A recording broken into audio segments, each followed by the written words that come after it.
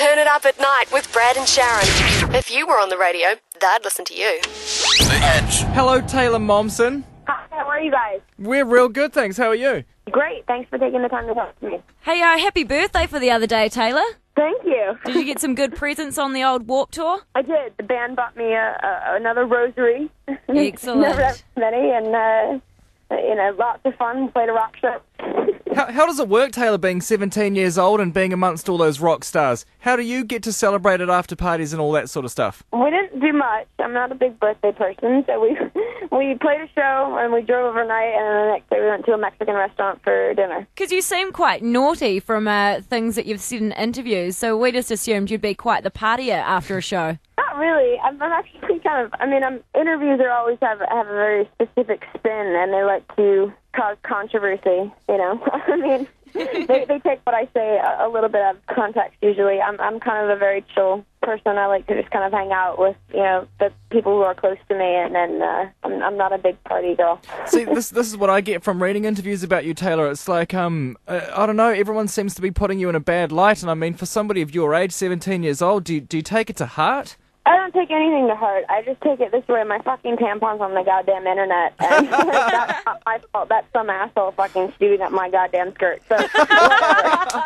You can't take any of it to heart. None of it's real. It's all this bullshit. Like, people are going to write stuff, and it is what it is. I'm just living my life. Brad and Sharyn.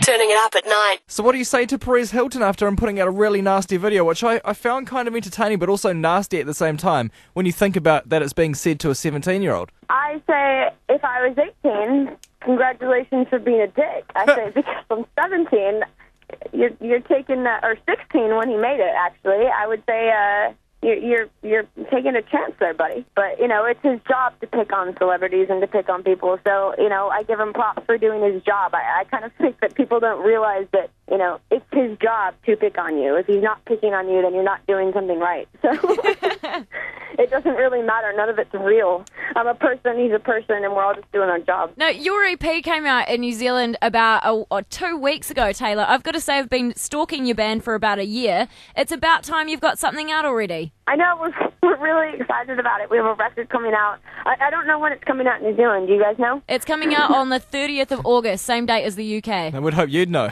I love that I'm hearing it from a radio station. No, we have a record coming out called Light Me Up, and we're very excited. Ben and I, the guitar player, and I wrote the record for about 2 years, and we worked very, very meticulously and hard on it. So, we're very excited for people to finally hear it. I love your song Going Down, and I also love Blender, and it sounds like somebody's kind of broken your heart. Have you had anyone hit you up about those songs? I haven't had anyone hit me up. Going Down's an interesting one. I was raised Catholic. I fucked a priest once. I'm just kidding. Yeah, I was going to say that didn't really work out too well, did it? They're all stories. Songs are. But with all the things in the press and with the Catholic League and the priests coming out and the molestation of kids and things, it seemed like a very fitting song to write at the time for Going Down, and it was a very, between the Pope and all those people and everything going on, and I was raised Catholic, so it was just kind of a fuck you to, the molestation going on. It's just insane. Turn it up at night. The Edge. Taylor, you have some very young fans who idolise you, and I know that you don't like to really be idolised. Do you worry too much about, the influence you put on the young ones? My whole thing is, I'm 17 years old. I'm living my life, and people like to make accusations and judgments on who I am in my life based on what they see in press and tabloids and, one-off comments, and which is a half of a sentence of what I said, and it's not even the correct meaning. And my point is, don't look up to me like a role model. And my whole point and what you're saying is don't look up to me like a role model. It's cool to have people you look up to and want to be like, but my only message is what I do is find who you are and be yourself. Then don't try to emulate anyone. But as the front person of the band, that's sort of... The reality of it is you don't know me. You're not in my living room. You're not on my tour bus. You're not in my life. So don't emulate and read what you see in tabloids as that's who I am. It's cool to look up to people and think they're cool, but be who you are. And you carry a knife everywhere, and you can even smuggle it onto planes. Well, I don't want to say no comment, but I did not smuggle it onto a plane. I will clarify that. Your best friend is your vibrator. Well, that's the whole conversation. Yeah, I don't even want to hear about this. Jesus. So It doesn't talk back to me, so it's really not a best friend.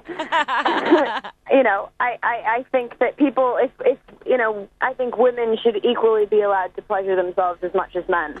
Amen to that, sister. Amen to that. I think if that has any more controversy than a man talking about pleasuring himself, I think there's something wrong with the world.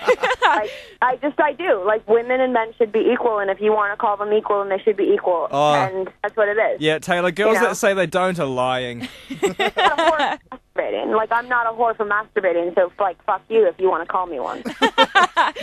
is it true that being compared to Miley Cyrus makes you furious? No. I don't care. I don't care. That comment got entirely taken out of context. We've got some questions that have been sent to us on Twitter, Taylor, and these are all from Pretty Reckless fans in New Zealand. Amber wants to know, have you ever run into Courtney Love after a Twitter rant about you and the Veronicas? I didn't have Twitter at the time. I've heard about it, but I'm not really sure what was talked about, so I don't know. Okay, we've got one from Wainui. He wants to know what your thoughts on about people that have come out in music recently, and Brad and I personally, they grind our gears. People like Justin Bieber. I don't know who Justin Bieber is. You other do than I so, know Taylor. That's what I think about it. I only know his name because it keeps being brought up to me, but I have no idea who Justin Bieber is. How can you not? Listen to Led Zeppelin and the Beatles, and I have no idea who Justin Bieber is. That's not a diss. It's just I don't know. I actually want to give a shout out to someone. One of my really good childhood friends moved to New Zealand, and I want to say hi in case she's listening. Who's it? If that's okay.